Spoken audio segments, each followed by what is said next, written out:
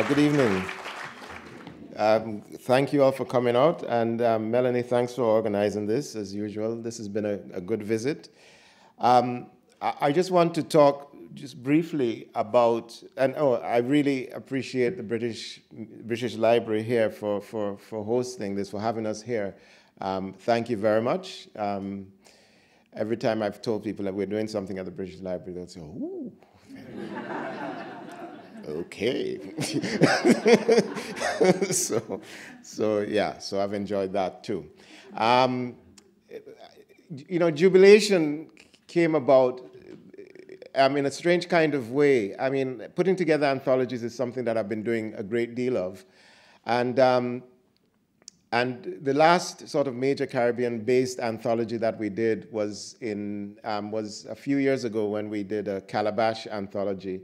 When we knew we were coming up to the 50th anniversary, I thought it really would be a good idea to do an anthology that did two things. One, that gave us a chance to showcase writing out of Jamaica, over the years, and really current writing, but also to see if we could find a way to commemorate this occasion in a complex, sophisticated way, but yet one that was still celebratory.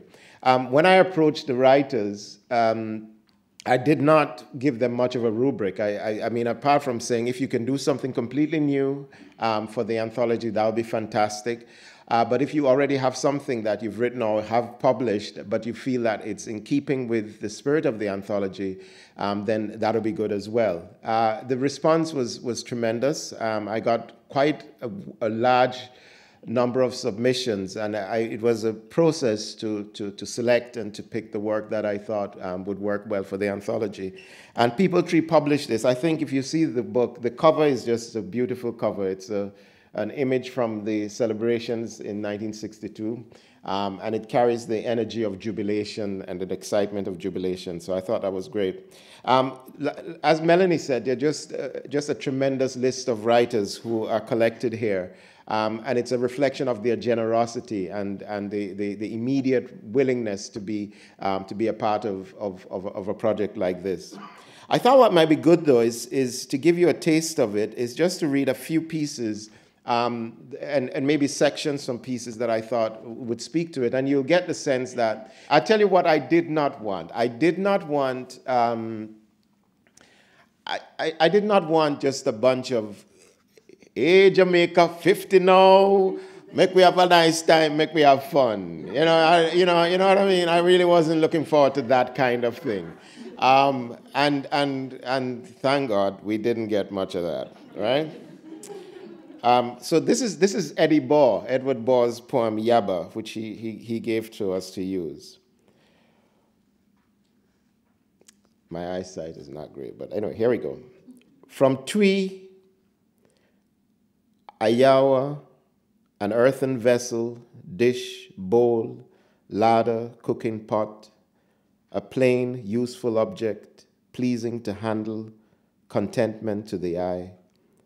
A mug's comfortable, no-nonsense, there-ness, the whimsy of a vase or a vase, wide-rimmed sweep of a dish, shape spawned and spun from his conjurer's hands, startle of turquoise against earth-brown, deep forest green, yaba and monkey jar turns fine art, and Malu protege, the yaba man, is master potter, maker, craftsman, high cheekbones, ebony glaze, forehead edged with wisdom lines, slant, steady, patient eyes, by turns frolicsome and austere, his thumbs like spatulas poised. He's folded in earth now, but his fingers feel the wet and cling of clay. I mean, there's the wonderful way that language works, and I think he felt this would be a work that talked about the connection between the creative process and the earth, a kind of nationalism that grows out of a connection with the earth and that craftsmanship and that creative work. I want to look at a very brief section, a small section from Mark Morris, who gave us a very long poem, and I won't read all of it here. but just a reflection, and he addresses his poem to Claude McKay. Dear Claude, and this is just a little section, it's a stanza. After 50 years, our writing learns the forms you began with, dialect ballads of the folk, memory planted in the country. Culture is an organic metaphor, an exchange for Keats' English, the verse of a colonial century that you mind when you build hymns to nostalgia and the Negro in Babylon, before Babylon was a watchword of wickedness and sorrow, and being an outcast yourself with arm of steel to dig a trench or beat verse into fighting back. And again, you know, there's interesting things about Claude McKay, who becomes a kind of literary father figure for Mark McMorris, which is that McKay's first works were dialect works, and continue to have that strong connection to Jamaica. One of the striking things is if you hear recordings of Claude McKay, even in the latter part of his life, he could not shake the clarendon in his you know, if you hear a recording of if we must die, I mean, it's just like it hits you and you go, that's a yard man for true. I mean, it's like very, very clear. I thought I would end this little sort of taster, which I hope you get this, because I think you're going to find that there's a rich body of work here.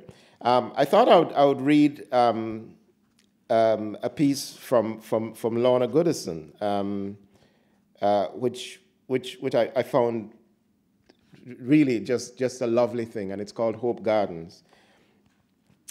You write to immortalize the long-gone Sunday afternoons, light years away by route of slow silver chichi omnibus, crossroads, Old Hope Road, and in organdy Sunday school dress set to slip off good shoes and socks and dash across the green in Hope Gardens as the military band in suave uniforms sounded brass pa instruments. Seated now in a seminar, you're perplexed at this post-colonial scholar on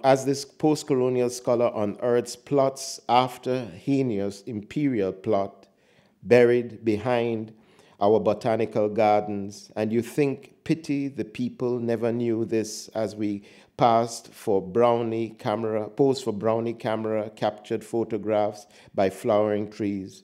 Or, oh joy, showed off in our wedding dandan by Lily Pond, lay down ourselves careless in beds of canna lilies, lost in daydreams of owning own places with lawns and square of a kerchief, we the ignorant, the uneducated, unaware that the roses we assumed bloomed just to full eye were representative of English lady beauty, unenlightened we were, so picked them